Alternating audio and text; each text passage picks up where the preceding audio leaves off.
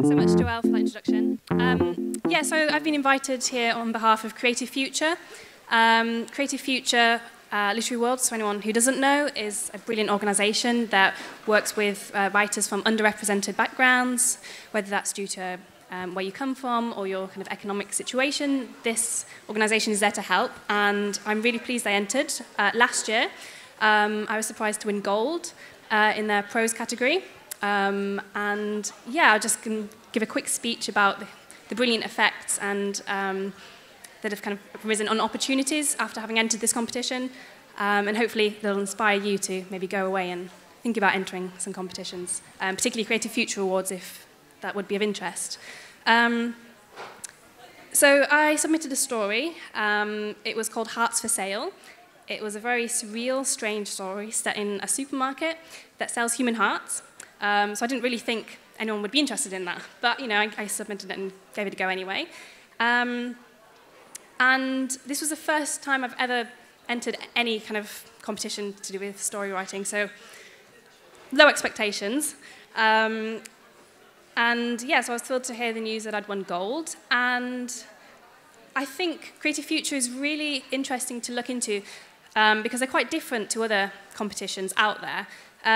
Particularly for me, what I was interested in is the way that they kind of work to support writers long-term, beyond the kind of short-term buzz of the prize ceremony. You don't just kind of appear and then no one's ever heard of you anymore. They kind of work with you. They offer professional development prizes that kind of help you take your career to the next level. So it's kind of really thinking about, you know, your career and where you're going as a writer.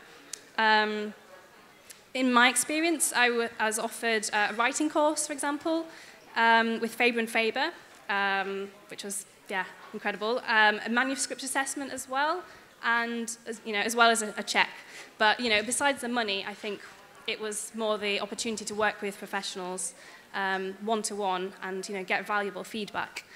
So, yeah, that was really helpful to me, the course that I did. It was with Tom Bromley, Faber and Faber. I would definitely recommend joining one of these courses. I actually did it online, so you don't have to be face-to-face if you have commitments. You can do it remotely, you know, to suit your lifestyle. And yeah, it really helped. I actually always refer back to the notes and the prompts that we were given during that course whenever I'm sitting down to write a story or even a poem nowadays. There's also the Literary Consultancy Agency, which was offered to me as part of one of the prizes. And this was really helpful for me thinking about preparing a manuscript. This is something I'd never kind of thought about before, having a series of works that all tie together, you know, with a theme rather than just odd random bits that kind of linger on the shelf and, you know, you never put together. So that was really helpful to me thinking kind of, yeah, how to link all these different works. So I definitely recommend checking out the Literary Consultancy Agency if you're thinking about taking your writing to the next step, next level of, you know, thinking about an agent perhaps, representation. Yeah, it was really valuable for me.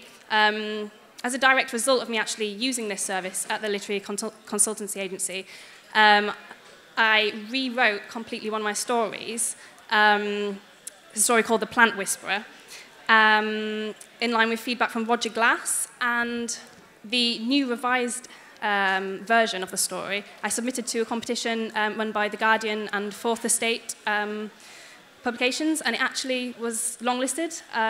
So that was a direct result of me having won the Creative Future competition and then getting this prize at Literary Consultancy Agency and then plucking up the courage to, you know, put it out there.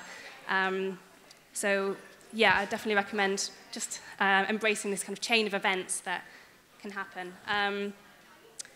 Yeah, and feedback is, you know, just hugely helpful anyway for making things better.